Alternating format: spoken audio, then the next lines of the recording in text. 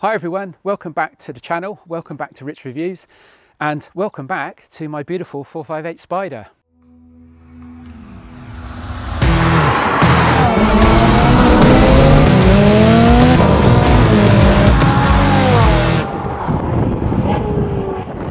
Quite a few people are interested in buying a 458 nowadays, whether it be because the 458 are the last of the naturally aspirated V8s, or whether it because of the actual situation we're in. We've got this bubble situation where potentially the prices have been inflated a little bit anyway, over and above the car being sought after, being because of the last naturally aspirated V8. So to that end, people are interested in how they should actually buy this car. What should they be looking out for on the car? What options should they be looking for on the car? In general, how should they go about buying a 458 Spider? So today we're going to do a Rich Reviews buyer's guide. First of all, when considering buying a 458, my recommendation is you buy from a dealer. Also, you've got the actual options where you can buy privately from a private seller. Now, obviously buying from a private seller, that has its pros and cons. The cons being that you haven't got the backup from an actual dealership, which isn't so good. In my opinion, and in my strong opinion, you really need to be buying these cars from dealerships wherever possible, unless you're very, very well experienced in purchasing cars and you really know what you're doing and you really know these cars well.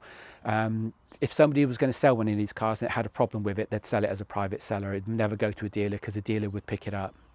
So my recommendation would be to buy a 458 from a Ferrari dealer. So I'm going to split the buyer's guide down into two sections. The first section will deal with what you should be looking out for on a used car. So anomalies that may be on the car, wear and tear anomalies, maybe possible accident damage, etc.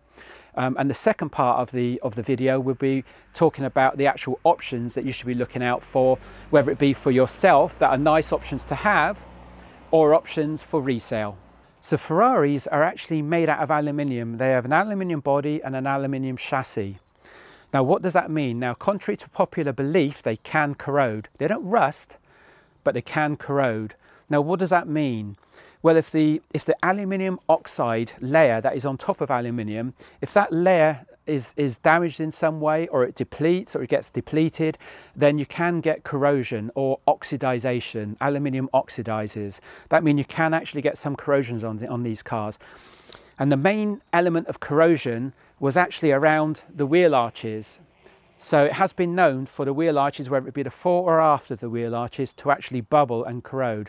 It's quite easily remedied, but obviously it's costly. Good old Ferrari tax. Now, the area that they actually go is commonly around these areas, which is common to be hit by moisture, and obviously gravel thrown up because it's the wheel arch. It's the area that's most susceptible to damage and most susceptible to moisture from the road. And also the front section of the wheel arch as well. On the rear wheel arches, they're very well known to corrode around this area. They actually bubble around this area. And now, with regards to where gravel is thrown up aggressively from the rear of the tyres, and you get a lot of gravel rash underneath this particular section. Many people may remember the Top Gear episode where Richard Hammond actually had a 458. It was a 458 Spider as well. They'd set up a drag strip on a Spanish runway, on a Spanish aircraft runway, and when he'd been going up and down the road multiple times, obviously they must have done multiple shoots, it was throwing up a lot of gravel, a lot of rubbish onto the back of the car, and it wore away a lot of this section of the car, as well as some of the underbody panels as well. So it's actually a good denoter of how hard a 458 has been driven, because if this section is heavily worn away, then you can tell it's actually maybe not commensurate with the actual mileage that the car has. So look for that section on the rear wheel arches, at the bottom of the rear wheel arch. Look for wear on that section. As you can see, mine's in very good condition. It's one of the things I looked out for when I bought the car. Not all 458s corrode, only a few of them, and for some reason it hits some cars and it doesn't hit others. Who knows why? Mine's been fine. Damien from the Car Guys, for example, all his four wheel arches on his 2015 458 Italia, all of them corroded on his white Bianco Fuji coloured 458 Italia. The actual corrosion was quite bad on this car, and that's the same year as this car. It's a 2015 458. So You know, it hasn't obviously affected my car, thankfully, but it can affect some cars. So how can you help yourself? So what you can do is, for example, when you wash the car, make sure you dry it properly. At some point, I'm going to give you a proper dryer's guide to actually go through how to dry the car properly. Now, a lot of you will be thinking, hell, what the hell's he on about? You just flip and dry the car. No, you don't. If you want the car to stay in this sort of condition, you wash it in a certain way and you dry it in a certain way. You dry it with certain cloths in a certain way, and you dry areas in a certain way. And you make sure you don't let moisture sit on the car. But that's going to be the subject for a different video. So what else to look out for? Well, I'm a bit of a pedantic person. I'm quite anal. I actually asked if I could take a paint depth gauge to the dealership, and I actually measured the paint depth on all of the panels. Now, why did I do that? Well, because it's a good way of telling if the actual car has been resprayed in certain areas. Now, if you've got PPF on the car, my car previously had PPF on the front, but just on the front bonnet and part of the wing, you can't measure through PPF. There's no gauges that would measure through PPF because obviously it's an electronic process. You measure the depth of the paint in microns. But most of my car wasn't PPF'd at the time, so I could measure the actual most of the panels, and it came, as long as you've got paint depths that aren't over a certain depth, and that all the paint depth measurements are pretty much around the same area, give or take a certain percentage. Now, different cars have different percentage of paint depths. Ferraris typically have quite thin paint, and it does deviate quite a bit across a panel, so you have to take that in mind. Different cars, that may alert people to something, but with different cars it may alert people to an issue. But with regards to Ferraris, that's fine, as long as the paint depth isn't over a certain level of microns. Then you're talking about probably that the panel has been resprayed, and of course they won't have taken it back to bare metal. They've put more depth of paint on top of the panel, hence you can tell if it's had paint on it. Now, maybe it's because I'm too pedantic. A lot of people don't actually check this, but one of the other things that I checked on the car was that each of the pane of glass in the car, each piece of glass in the car, has the actual Ferrari Cavallino, the actual prancing horse. This actually depicts that it's proper OEM Ferrari glass. Now, OEM means original equipment manufacturer, and it means that it is actually supplied by Ferrari. There's many glass repair companies that will actually say they're going to provide OEM glass or original equipment manufacturer glass, and they don't. This windscreen, the glass alone, is very close to, if not a little bit more nowadays, than £3,000, 3,000 English pounds, just for the glass. So obviously many of these actually companies that do glass repair, they won't actually provide that, or they won't want to spend that money, because your excess will be something like £100 on a windscreen repair. They won't want to fork out £3,000 for the actual glass. So it's very important when you sort out your insurance that you make sure you've got built into the insurance policy is that they will actually replace any panes of glass with proper Ferrari glass. And when you actually purchase the car, you look for these Cavallino prancing horses, which denotes proper Ferrari glass. If we look at the actual side window here, you can see there the Cavallinos, they're evident. It's evident on all panes of glass. It's evident on both the side windows, the actual rear compartment window, which you can move up and down, that gives you sounds of the engine, and obviously on the windscreen, as I've already denoted. So for me, that's quite important. It actually, if somebody's going to check that when they purchase a car, if you don't have it on the car, then either you correct it and you replace the glass in effect to make sure it does have it before you sell the car, or potentially if somebody knows what they're looking for, they may want you to drop the price because of that. With regards to tools, Ferraris have two sets of tools. Obviously it's important that the Ferrari actually has both toolkits supplied with the car. There's a little pamphlet section behind this toolkit which enables you to slot the manual in there. The other toolkit section is actually the inflator for the car, the tyre inflator. So it's a compressor in there, an air compressor. It's important to have both these available with the car, and as you can see below, yes, we've got the Tesco shopping bags there, but as you can see below, also the car cover with the bag that encapsulates the car cover as well. So the proper bag for the car cover, and within that bag should also be the original OEM battery conditioner with the Ferrari branding on it. Little point of note, when closing the hood, fist like so, on the badge, light pressure. Don't give it a slam, don't bang it down. This is an aluminium panel, you don't want to bend it. So moving on the inside of the car now. This has got the race seats. We're going to get onto the options in a minute. But the actual seats shouldn't have too much of a sheen on them. If they've got a sheen on them, that's what's called patina. And what that patina actually means is that the car has had wear. Now, there's nothing wrong with the car having wear, as long as the wear and tear on the car is commensurate with the actual mileage on the car. So if the car is touted as being very low mileage, but the actual seats have quite a bit of patina on them, quite a lot of shine, or a bit of wear and tear, a bit of fraying around the bolsters, especially around here, then I would question the mileage. And apparently these cars have two mileometers. They have one main mileometer, which actually exists in the dash, and they have another one, I've been told, that's hidden away, an electronic mileometer in the actual gearbox. So Ferrari can tally the two together. So if you use a mileage inhibitor on these cars, you've got to be very careful, because Ferrari can tally it from the gearbox and see that the mileage has been fixed. So that's something to be mindful of. So make sure that the wear and tear of the car, especially the interior, is commensurate with the actual mileage that the car is showing, especially if you're buying privately. So another area of wear that is noticeable on the car is on the steering wheel. If this is shiny, or if there's any wear evident on this steering wheel in any way, it should look like this if it's low mileage. Obviously the car should look like this if your car's a low mileage.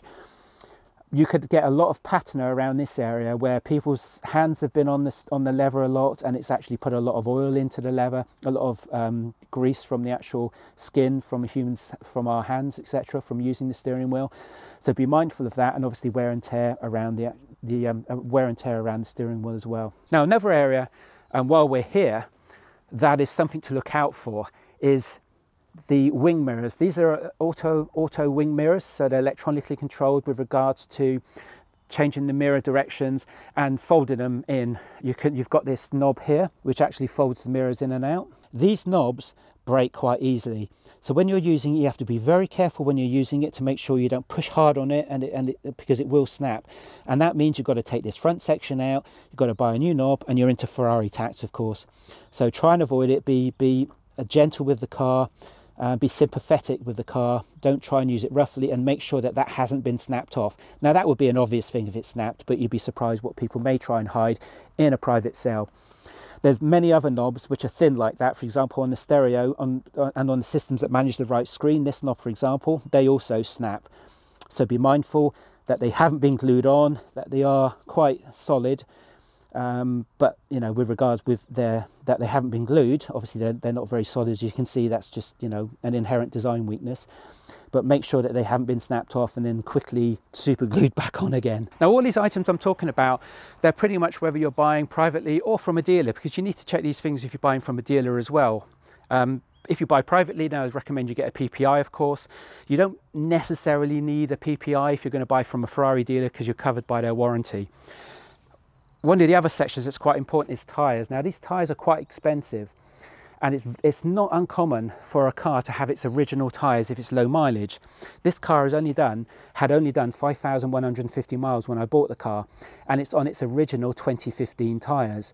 So there's two things you need to look out for. You need to look out for the wear on the tyre, because these are expensive to buy, and you need to look out for the age on the tyres. Now there is a marker on here that denotes the actual age. I think it's along here. I haven't got my glasses on, so I can't actually read it. But I know that the age of these tyres is 2015. So you have to be careful, because if you've got very old tyres, then it's going to affect the tyre performance. So after a certain age, the tyres need replacing.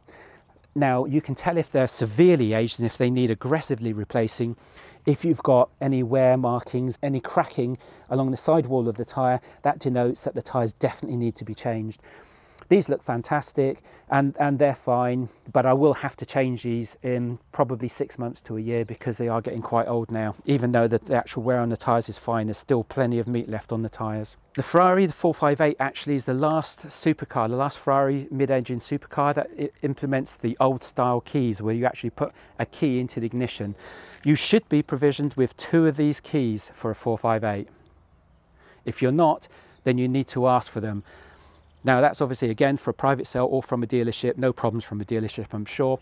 Now also what comes with these keys is what's called a key card. This key card provides the serial number and specification of this key.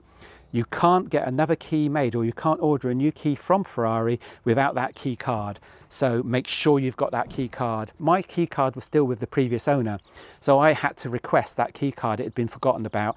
No problems, it wasn't the dealer's fault, they just something that had been missed. But you've got to be vigilant, you've got to make sure you check these things and you're aware of these sort of situations and these items. Otherwise, you know, if you try and ask for them 6 months or a year down the line, it's all going to be forgotten about and it's going to be a nightmare to try and get hold of. Better to make sure it's there before you hand your money over. Now, you've got to make a decision when you buy these cars whether or not you're happy for them to have been tracked or not. If you don't want the car to have been tracked, so if you want to buy a non-tracked car, then you need to do certain checks. And obviously the first thing is to ask the owner if it's been tracked, or the dealer. I'm sure the dealer will be honest anyway. I know my car hadn't been tracked. The previous owner was very fastidious, and all the owners actually been very fastidious, very well looked after. The dealership had dealt with this car all the way through its life, apart from the original purchase, but after about 1,000 miles, it'd been dealt with by the dealership I bought the car from.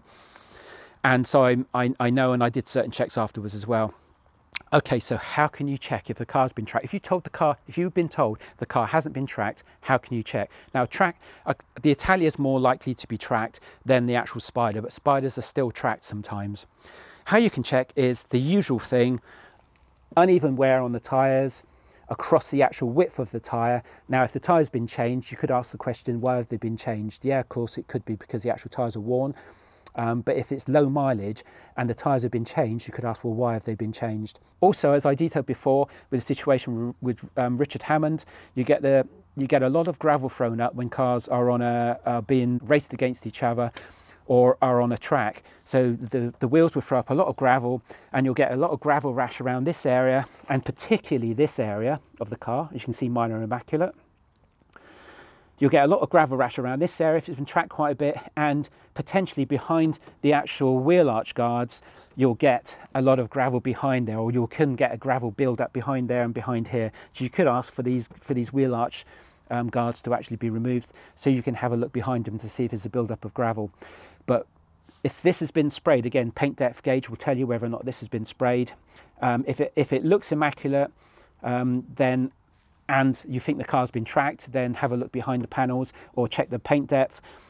If the car's low mileage and the rest of the car is commensurate with the mileage, then you're pretty much okay if this hasn't got a lot of gravel rash on it. You may get some gravel rash on there anyway, naturally from driving, but if the car's been tracked, you're going to get quite a bit of gravel rash there. So that would be a denoter of whether or not the car's been tracked or not.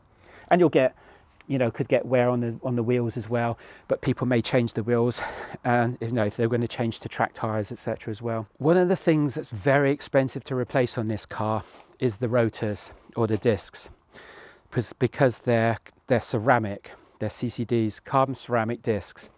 Now, these discs should be, again, if you've got a low mileage car, they should be commensurate with the mileage. If the car's been tracked, then the discs will be showing some wear from being tracked. The way how these discs get ruined is excessive track wear, and if they're not allowed to cool off for a cool-off lap after a particular track session.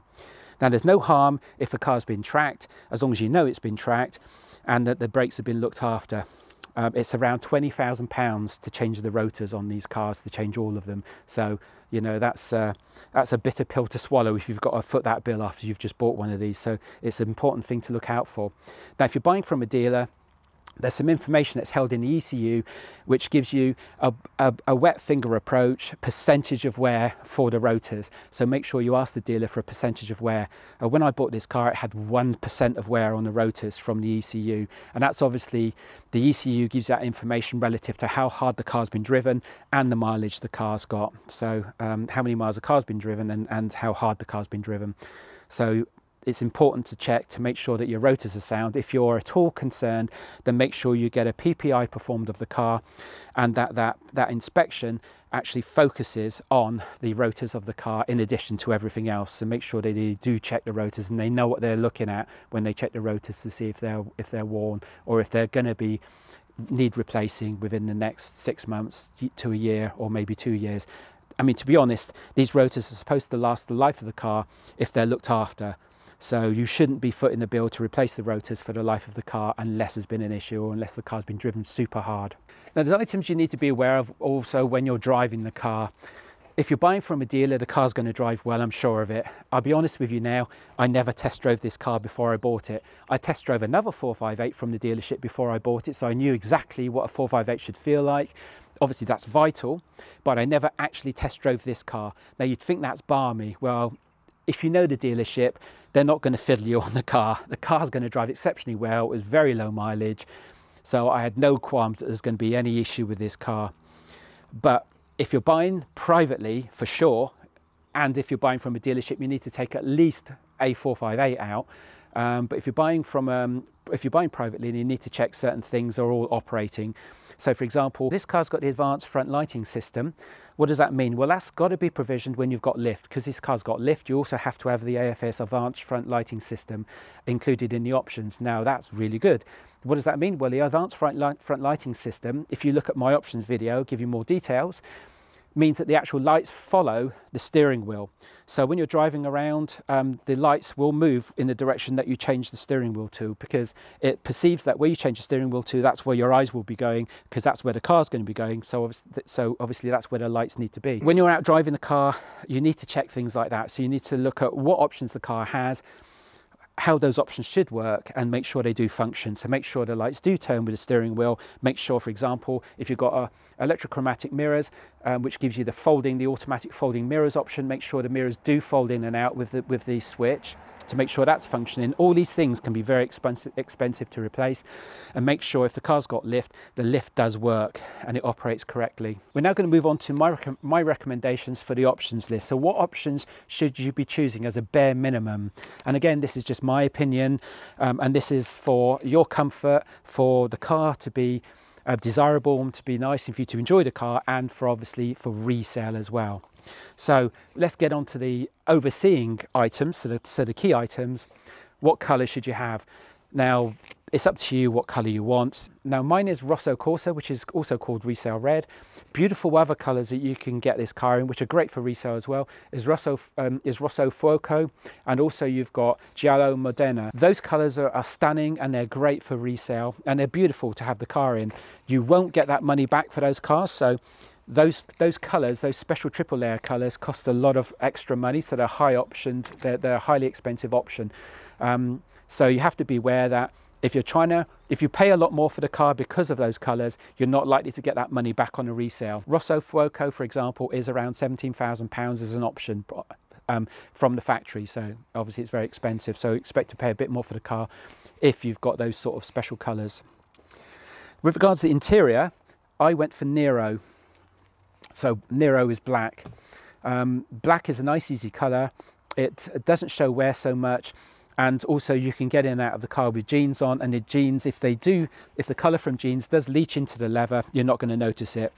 If you have an interior colour of crema, for example, then if you're using jeans quite a lot, you've got to be so careful, because the colour, the dye from jeans will bleed into the crema on the seats.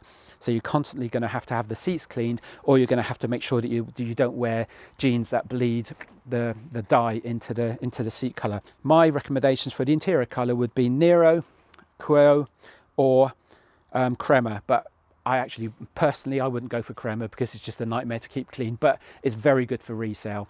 Cuero is better for resale in my opinion, but Nero's great as well for the reasons I've already detailed.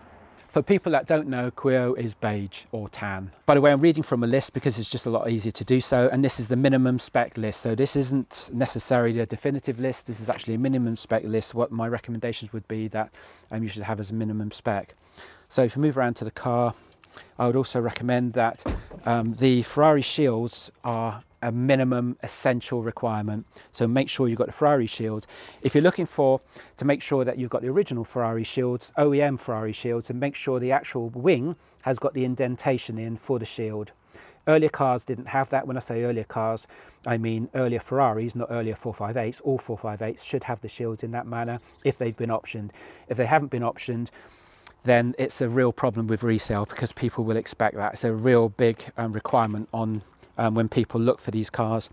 I haven't seen any 458 that hasn't got those shields in, so you'll be okay. It's almost certain they're going to have the Ferrari shields there, but something to keep an eye on.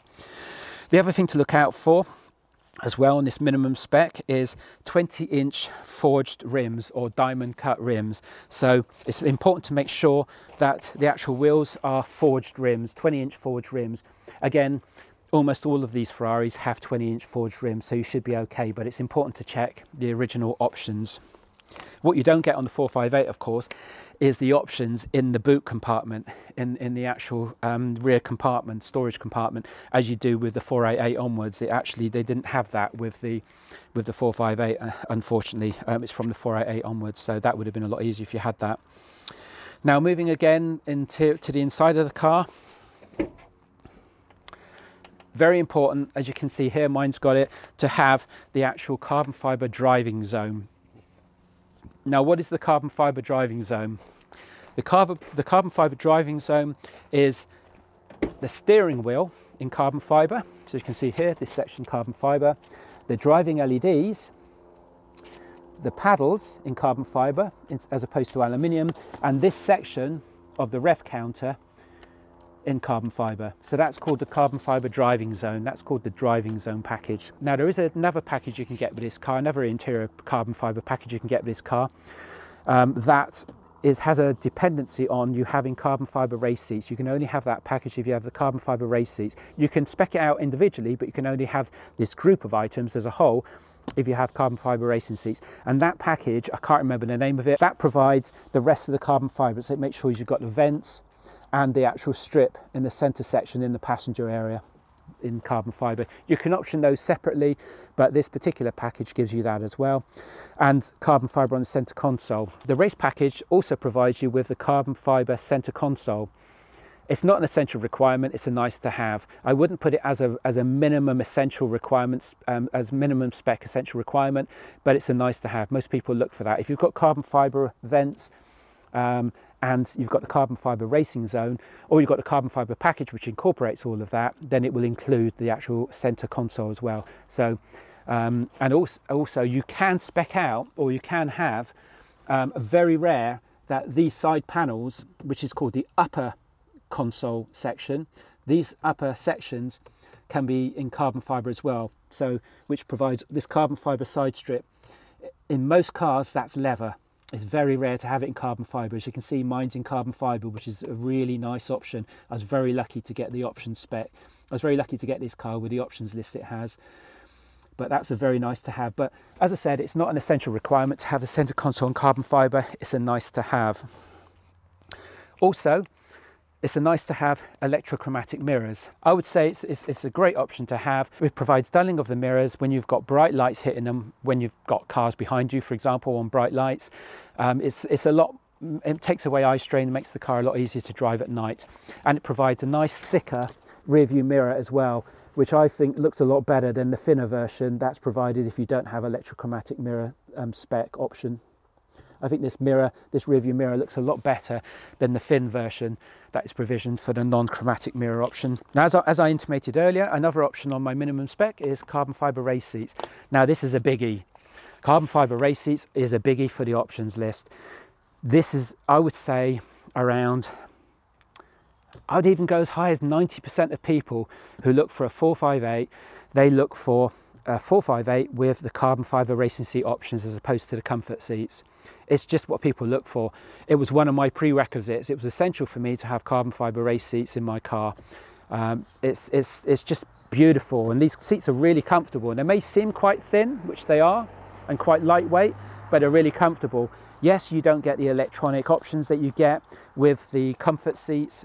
You have to manually move the seat forwards and backwards with a rail on the front. With regards to raising the seat, you can't raise the passenger seat. You can only raise the driver's seat, and you have to raise it by changing the settings manually, by unbolting the part of the frame to actually move the seat up and down. You've got three options for the height. You've got three options for the height on the driver's seat, but it's well worth it just to have these things of beauty. I mean, they're just a beautiful seat, the beautiful design, very comfortable, and they're stunning, and they really They really make the car, in my opinion, especially a Spider. You've got the roof off, you want to see the carbon fibre seats. One of the items that is a nice to have but isn't essential is lift. So again, not an essential item, but nice to have. You can see here, this button denotes you've got lift. It allows the front to lift up a bit if you've got sleeping policemen that you want to get over. But to be honest, these cars are high enough at the front anyway. They're not very low. Most people want front and rear parking sensors. I find them quite annoying, but most people want them. And you can see those here with these little sections for the sensors that are put into the front bumper and across to the other side. And the similar on the actual rear of the car, you've got those sensors built in as well. One of the items additionally that I believe should be in minimum specification is the rear camera, is the rear reversing camera. The rear reversing camera, it wasn't an essential item for me. But it is for a lot of people. I've known people to request that the rear camera is retrofitted. Now, if you retrofit this rear camera, you've got to replace the whole rear bumper because that section cannot be put in to a rear bumper that does not have the rear camera option by design. Minimum spec, another minimum spec item is what's called the radio navi system. Now, this is mostly for resale because the controllers that manage this and the interface to the radio navi system is awful. But it's something that people do look for and do request. Most people use an Invery unit or a Bovi unit which is a Bluetooth unit to stream music to this system. But if you have the system, then you can do that. And one of the other things that's essential as well, in my opinion, is what's called the iPod connectivity. Now, iPod connectivity is very old style iPod connectivity. It provisions a 30-pin socket in the glove box, and it enables you to fit either a Bovi or an Invery, Air Dual Invery unit to be able to stream your music from your iPhone to the unit, or obviously from an Android phone. So that's an essential requirement: iPod connectivity and radio sat nav. The sat nav on this, by the way, is great to look at, but the controls on it are abysmal. One of the other items that is essential that you have on the car, but it's not essential you have this particular item, and that is a Navi system. So it's actually a sat navigational tracker system, and this is one of the trackers. This is a Ferrari tracker system, and this is one of the trackers that you have with the system. You can see there the LED flashing. This helps you with insurance. Many insurance companies will not insure you unless the car has a tracker, and obviously the tracker is enabled. Okay, now moving on to one of the last items now here is coloured calipers. Now, coloured calipers depends on the type of base colour you have on the car, the external colour you have on the car. My recommendation would be, if you're going for Rosso Corsa, then to have yellow brake calipers. A lot of people choose red brake calipers. That's fine. For me, I prefer yellow. And if whatever brake calipers colours you're going with, I would recommend that you go for the same colour in the Speedo option as well. My Speedo option, the base background colour is yellow, which is perfect for me. And like I say, I was very lucky with the option on this car, but that can commonly be red as well. And it's nice to have two of them tallying together. It's not essential, but it's a nice to have. Another essential requirement I would recommend is the B posts in carbon fibre too. So that's quite an important requirement. So if I was going to quickly buzz through those items that I believe is an essential requirement for a minimum spec, I would say the driver's racing zone in carbon fibre, or the racing package, which provides all the actual sections in the dash. The carbon fibre race seats, very, very important to have carbon fibre race seats. Yellow calipers, or coloured calipers to match in and tying with the external colour of the car and the rev counter colour of the car. Essential to have the shields. Reversing camera. A lot of people choose that, and it's a very good item for resale. So if you're looking to make the car very resellable or easy to resell, then reversing camera.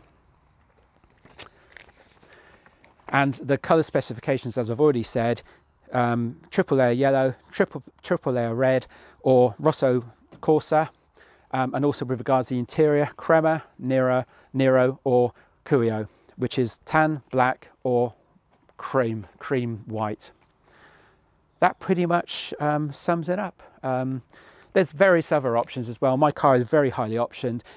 you know, with regards to carbon fibre on the back, what they used to call the challenge grille, so carbon fibre on the rear grille, I wouldn't say that's essential. That can be body colour, that's not an essential requirement. It's a nice to have, but not an essential requirement. So those items there that I've covered off, they're what I would say to be the minimum specification for a car, if you want to have obviously a nice car and have a car that's going to be more easy to resell on. So that's the Rich Reviews 458 Buyer's Guide. I hope you enjoyed the video. I hope a lot of that resonates with people who have already bought their 458s. Maybe there's some items on there that you're thinking, hell, I wish I'd flipping chosen those, or maybe you'd wish you'd had some insight into that information beforehand. Hopefully it helps potential 458 buyers going forward in the future to purchase their cars. If you like the content, then please make sure you give the video a like, give it a thumbs up. Some great content to come. We've got some great reviews coming of a fantastic car cover, and also for the Forza Compleanno exhaust valve controller for this car, and that'll both of those well, the Forza controller will be covering off the configuration, the installation and the actual operation of that unit. That's something to come in the future, so make sure that you're subscribed if you're not subscribed already to be able to catch that content going forward. We're losing the light now, so I'm going to sign off the video and close it out. Thanks a lot for watching, guys, and we'll see you in the next video.